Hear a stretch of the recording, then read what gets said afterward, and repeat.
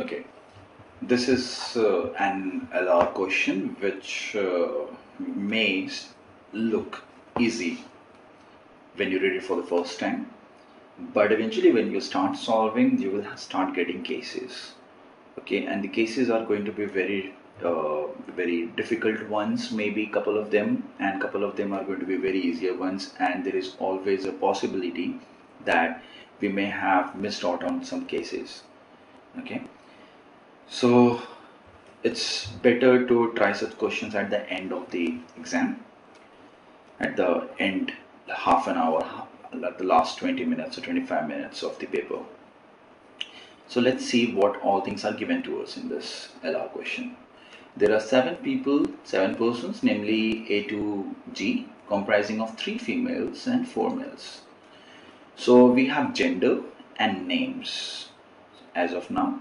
So I'm going to denote female genders by elliptical or circular notions, and I'm going to denote male genders by rectangular or square ones, so that I do not have to write again M or F or male or female under each alphabets. So this is the notation that I'm going to use for gender.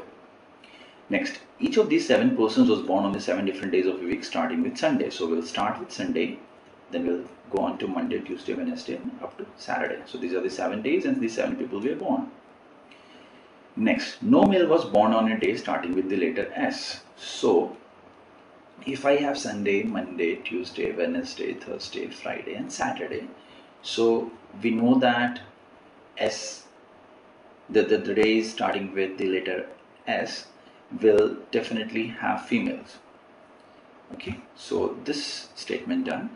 Next, D, who is not a female, so D is actually a male person. This person is younger than both F and G. So I'm going to use this as increasing age. So D, who is a male, is younger than both F and G. We do not know what is the relation between F and G, where F is elder or G is elder. We do not know that. So this is what we get from second statement. Second statement done. Let's look at the third statement. No 2 females were born on the consecutive days of the week. So no 2 females were born on the consecutive days of the week.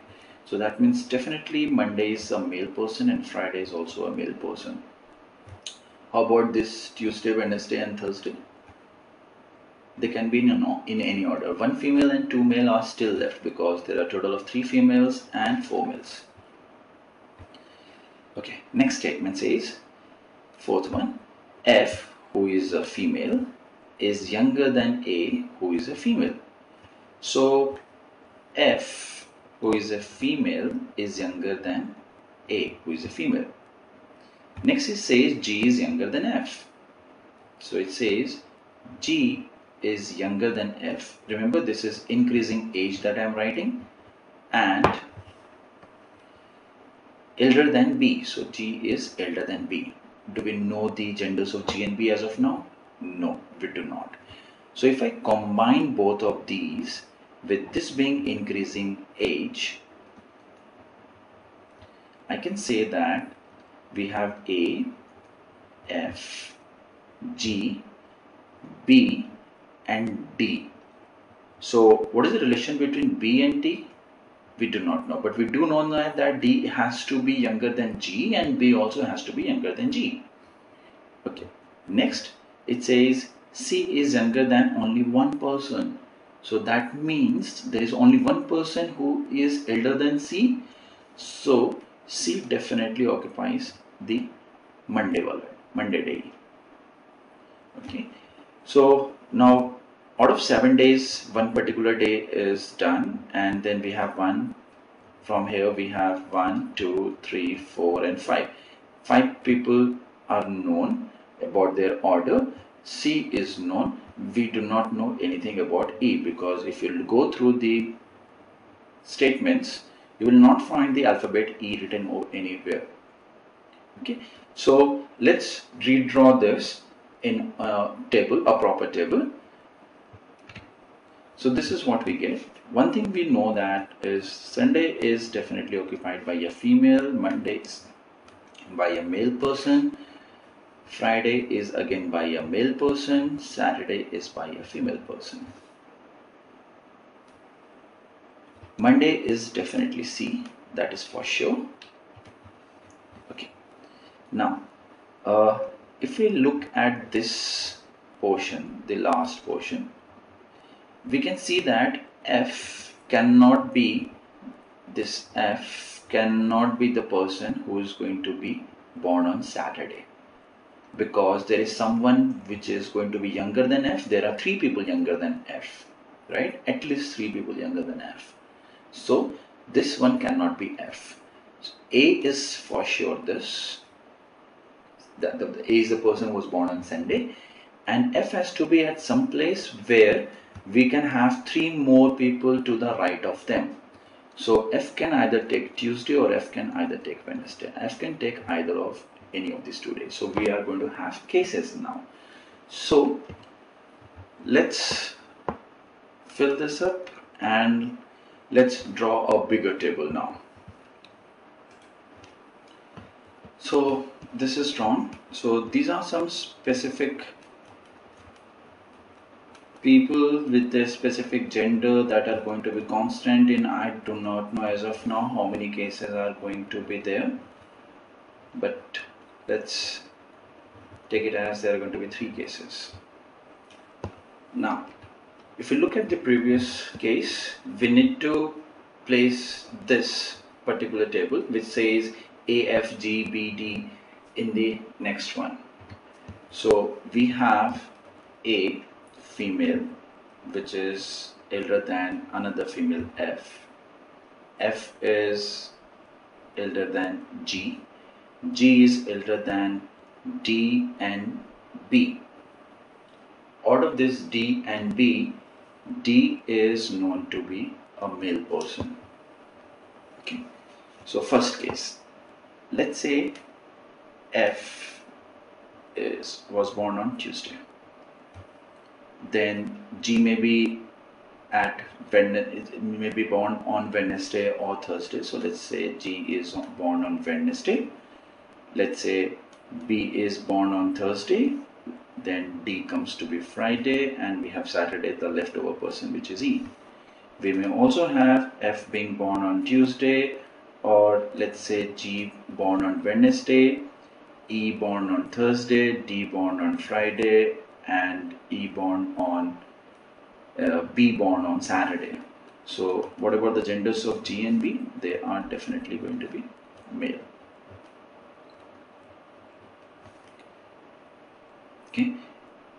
We may have more cases under the same thing. Let's say F was born on Tuesday, and E was born on Wednesday, G was born on Thursday, D was born on Friday, and B was born on Saturday.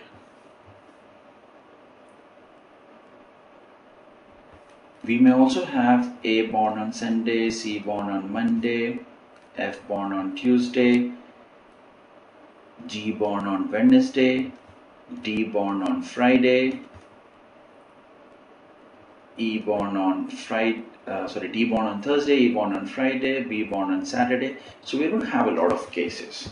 So let's assume that we are going to have at least 4 cases when F is born on Tuesday, and when F is born on Wednesday, then we have, if we look at it over here, we have these 3 people coming directly under F.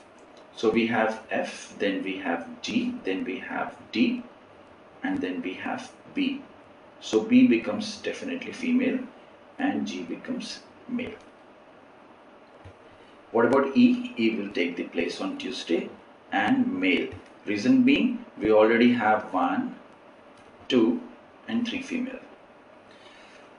Now let's look at the questions that follow so that we are able to solve something out of this. Okay, which of the following cannot be the day on which F was born? Sorry, on which day D was born. So as per the options, it says Friday, Thursday, and Wednesday. D may be born on Friday, D may be born on Thursday, but D cannot be on Wednesday ever, because between F and D there is one person who is definitely going to be G. So even if F was born at the earliest most day, which is Tuesday, G will definitely occupy Wednesday, which cannot be taken by D, D as in delta, cannot be taken by delta on Wednesday. Delta as in D will be born at least on Thursday. So the right answer for this is Wednesday. D cannot be born on Wednesday. Let's look at the next question. Who among the following is definitely a male among B, G and E? If we look at this, E may be a female or may be a male. B may be a female or B may be a male. But no matter where we place G, will definitely be a male person. So G is definitely male. So right answer is B option. Next, if E was born on Saturday, so now this will give us at least one case. Then on which day the week B was born? So let's see if E was born on Saturday. Okay, so if E was born on Saturday, we have this case only. F is on Tuesday, F is over here, then we have one person right after F, which is G, and B and D, they both will occupy places. In the same order? Not necessarily, because B and D is not known to us as in who is the younger or who is the elder. So if this is B, this is going to be D. If this is D, this is going to be B. Okay. So question is, if E was born on Saturday, then on which day of the week was B born? So B was born either on Thursday or Friday. So the answer should be cannot be determined. So the right answer is D option. Okay. Next question, C was born on. If you look at the table, it says C was born on. C is definitely going to be always Monday. So C is going to be born on Monday.